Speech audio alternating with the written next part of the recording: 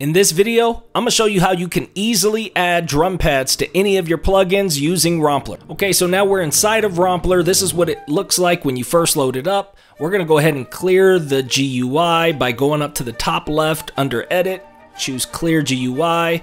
We'll go ahead and click OK. Now we're ready to load in a new background image. So we're going to go ahead and load in a background image that I have in some of our asset packs. We'll go into Pre-Made.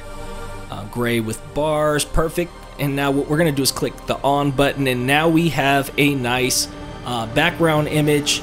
And what you could do to start adding your pads is really simple. You right click, scroll down until you see drum pad, and voila, just like that. And what we'll do is, if you have your drum pad selected, all you have to do is, if you're on Mac, you click on Command D. If you're on PC, you choose Control D, and then it will duplicate it. Just like that, duplicates those pads.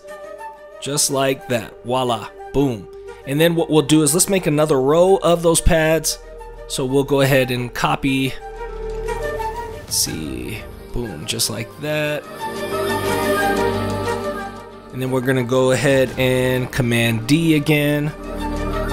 Click on this pad and Command D again, voila. Just like that, now they're all looking good. And now here's the key part. So under MIDI note, whenever a user presses on their keyboard that specific note, that pad will light up. So I chose C3, which is note 60 for that first one. For the next one, we'll choose 61, which is C sharp.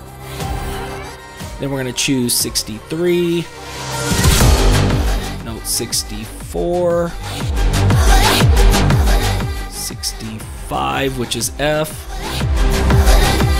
and 66, which is F sharp. Just like that. Now to finish out this plugin, we'll add a drop down menu, just so we have an instrument browser here.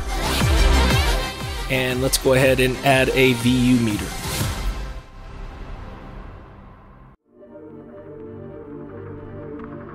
Perfect. Now we're ready to go ahead and add in a sample. So I could drag in a sample so that whenever those pads are played, a sample is being triggered. And drag that out. And then we're ready to go ahead and export. So you go up to File, Export Romplur Plugin, choose Mac AU.